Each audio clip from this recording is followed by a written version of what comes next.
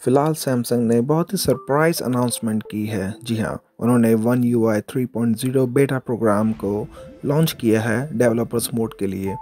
तो आपके पास अगर गैलेक्सी S20, S20 प्लस या S20 अल्ट्रा है, तो आप भी ये जो सैमसंग का वन यूआई 3.0 बेटा प्रोग्राम है, आप उसको अपने हैंडसेट पे डाल सकते हैं।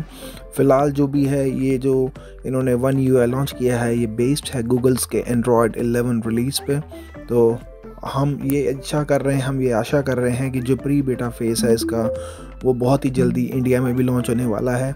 फ़िलहाल जो कि ये इन्होंने वन यूआई 3.0 लॉन्च किया है, ये प्री बीटा है और ये फ़िलहाल ओनली अवेलेबल है यूएस और कोरियन मार्केट में।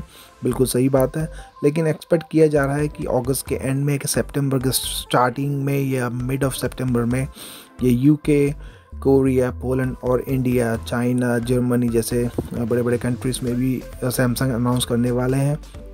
फ़िलहाल आपको नए सॉफ्टवेयर अपडेट्स जो मिल रहे हैं आपके Samsung S20, S20 plus, S20 ultra में, उस पर डिपेंड करता है कि आप किस रीजन में हैं। फ़िलहाल अगर आप इंडिया में हैं तो आपके पास ये जी वन UI 3.0 जो है वो अभी फ़िलहाल नहीं शो होएगा, लेकिन अगर आप US में हैं तो डेफ़िनेटली आप इसको अभी बेटा वर्जन में इंस्टॉल कर सकते हैं। और जैसे ही फ्यूचर में इसके कोई अपडेट्स आते हैं तो मैं आपको ज़रूर बताऊंगा कि कब ये लॉन्च होने वाला है।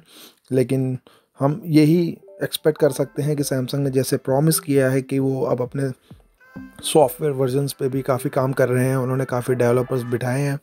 और पहले जैसे बात नहीं रही है कि सैमसंग क्या पहले कोई फ़ोन लेते थे तो एक ही सॉफ्टवेयर अपडेट मिलता था, लेकिन आज की डेट में सैमसंग बहुत सीरियस हो गया है। और वन यूआई बेटा प्रोग्राम जो उन्होंने शुरू किया है उसके अकॉर्डिंगली ये है कि वो अपने जो भी यूज़र्स हैं उनको मैक्सिमम से मैक्सिमम 1, 2 या 3 साल तक का जो फीचर अपडेट्स है सॉफ्टवेयर का वो दे रहे हैं।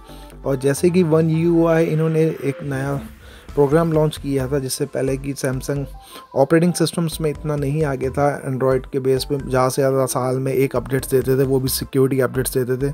लेकिन जब से वन यूआई इन्होंने अपना लॉन्च किया है, सैमसंग काफ़ी सीरियस हो गया है। और वन UI 2.1 के बाद हम एक्सपेक्ट कर रहे हैं कि वन UI 3.0 बहुत ही अच्छे नए फीचर्स लेके आएगा।